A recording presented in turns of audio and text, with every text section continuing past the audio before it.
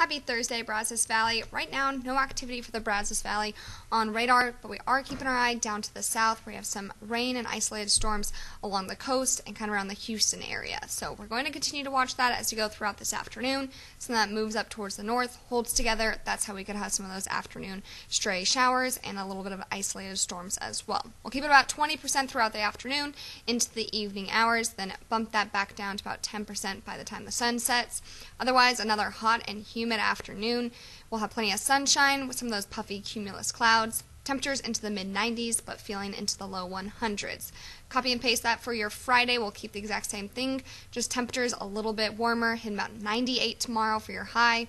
Then as you go throughout the weekend, that's when our rain chance will really double to about 40 to 50% by Sunday, become much more widespread with that rain, cloud cover, temperatures getting a little bit cooler into the low to mid-90s.